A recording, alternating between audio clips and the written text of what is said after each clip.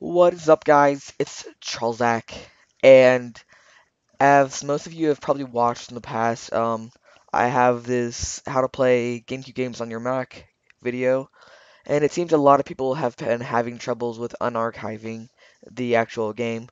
So I just thought I would make a quick video on how to do that, and just to show you guys a more in-depth way, because on my video I kind of did it kind of fast, and it seems to have gotten you all confused. So here you go. So I'm going to test this out with a game called Super Smash Bros. Melee, which probably everyone has heard of. And now, what I suggest you do is you make a folder called GameCube ROMs. So I put GC ROMs, and then put it on your desktop or somewhere in your Finder. I don't know, wherever you want. And then you just put your exactly what you downloaded in that folder. And if you didn't watch my last video, you will need a program called the Unarchiver, which you can either download online or in the App Store. So, once you have it installed, downloaded, you put in your folder and you simply right click and hit open with the Unarchiver. And it doesn't matter if it's like .rar or .7z, you should just have to right click and hit open with the Unarchiver, and it will take a while, and then it will just unarchive all of it. This is actually with an ISO file, as you can see right here. I think all of them will be like this, but if it's not, I'll make another video. I don't have any other things to test.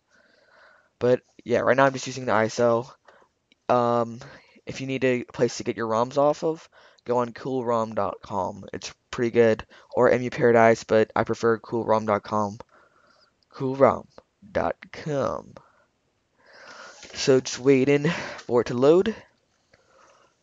And it's almost unloading. It's almost done loading. Almost done loading. Oh crap. Oops. I just dropped my controller.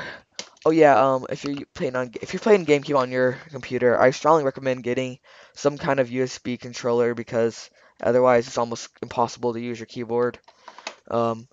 There's a way you can use your Xbox controller if you have like a wired Xbox controller, or you can use your PS3 controller because it's Bluetooth. And if your Mac has Bluetooth, then it will work. But I just use a cheap Logitech wired gamepad thing. Okay, so once it's done, it'll make this little file. Now, inside the file, there's just these two things, but it might be different if you're using a uh dot rom, a ROM, yes. But for some reason, this is ISO. So simply go on open your Dolphin, and you click Browse. Oops. And then okay, yeah, this is a fresh version of Dolphin, by the way. So, I haven't done anything to it. And also other people were having trouble with creating saves, so I'll show you how that should look normally. Okay, sorry about that. Now go to your desktop, or wherever you have it saved. Oops.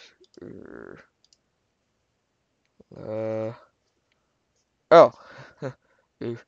Where the heck is it? I don't know. That sucks. Oh, here it is. Desktop. Okay. Now here's my folder. And hit open. And it will load any file that it can recognize in that folder. So it just opened this. So if you put any other games in here, it will load it. So let's just play it for the first time. So this is what will happen the first time you open it. It's going to ask you to do the save thing. So with your remote, you want to hit yes. And once you do this, it will be okay with any game. It just creates a virtual save. See, like the little yellow things at the top just indicate it. So right now, this game works. Oh, yeah, okay. This game works really well on Mac. Just to show you it's working. Choose your character. Kirby. I'm pretty awesome on this game, by the way. Especially with Kirby, she's my character. Oh, well, what the freak? I didn't know I was that good. Versus Team Yoshi. Ready? Go!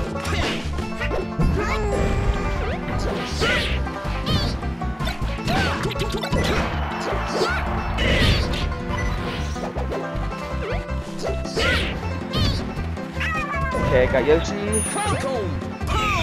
Oh yeah, Falcon Punch.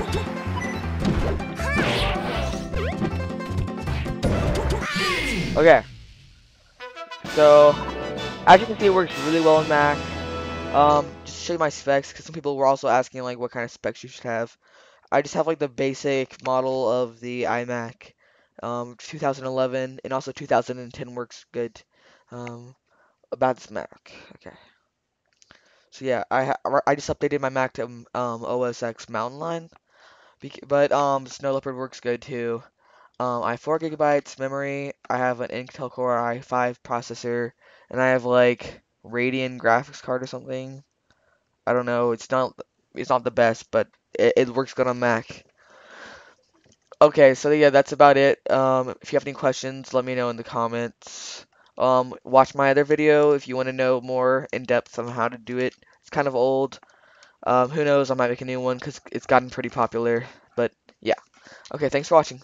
Bye. Bye.